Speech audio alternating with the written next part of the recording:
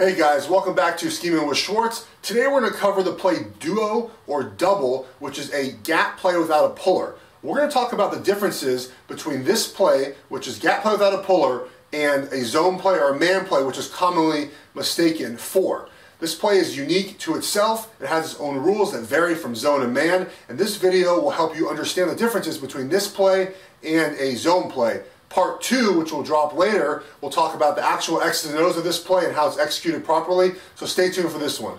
Alright guys, we're going to talk about this play duo here and how it's different than a zone or a man run. It's commonly mistaken for a zone run, but there's a lot of differences that will be easy to tell once we go over them. So, the genesis of this play is to get as many double teams as possible. So double team here, double team here, double team here. The play is always run strong to a tight end to force these double teams.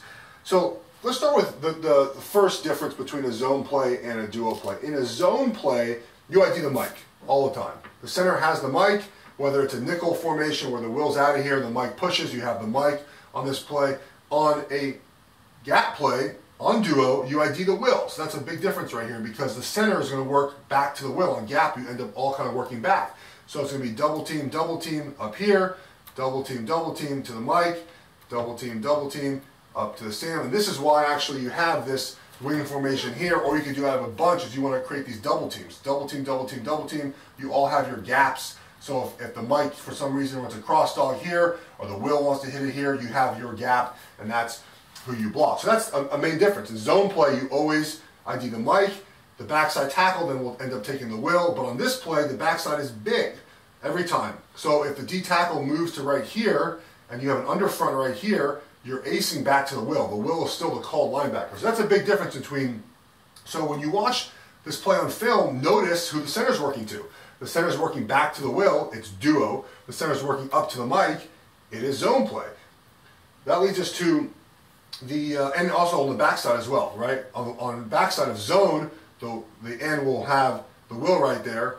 The tackle will have the will right there. And on a duo play, the tackle is big on the backside because we ID back, he doesn't have to block the will here. Let's go to the back's path here. Remember, on zone play, you can either have at any point of this front side leg or, the front side leg or the back side leg right here. Obviously, we talked about zone, I have the ID right here, you can't have it up there. On this play, it's a gap play, so the footwork is right down here like this.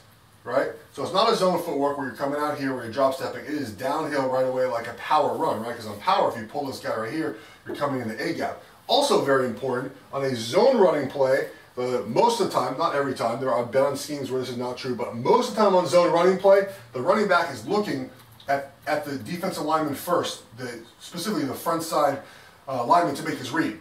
On duo, he looks at the Mike linebacker. The Mike linebacker will dictate where this guy goes. If the Mike linebacker at all plays downhill this way, right? The back will read on, the back will bounce it right here.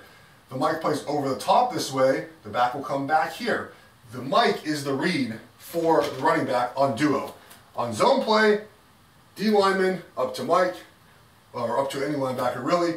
On duo, it is the Mike linebacker is the read because he assumes with two double teams, they're strong, he can pick whatever hole he wants to run to. A couple more things here.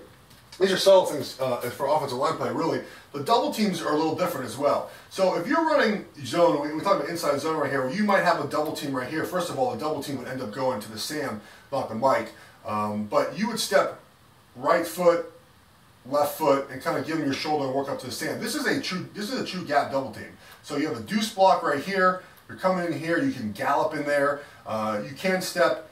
You would never really step right foot, left foot, but you come in here and you double team. It's a hard double team off the ball this way to the mic. If it's a zone play, it's more of a zone double team type of thing up to the Sam.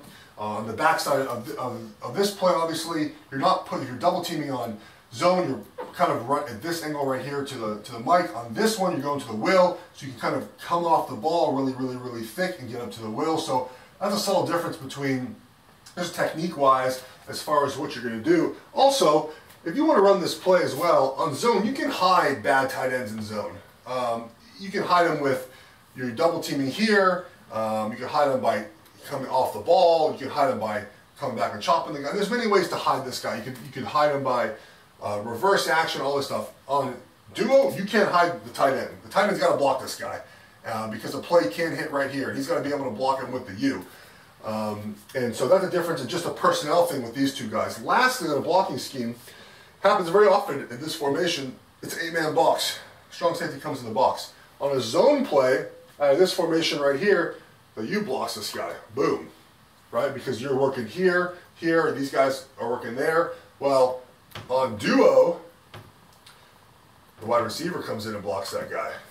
So that's a little difference there in scheme on how this works out. And I'll get into more of the scheme as we move forward, but this is really just a video on showing the differences between double and zone play, so when you watch film you can understand the difference. Well, that's the difference between duo and a zone play or a man-run play. Hope you learned something in this. When you're watching film next time, you can refer back to my video. I really appreciate all the feedback you guys give me. Stay tuned for part 2, which will be coming out soon. And again, of course, really thank you guys for watching this.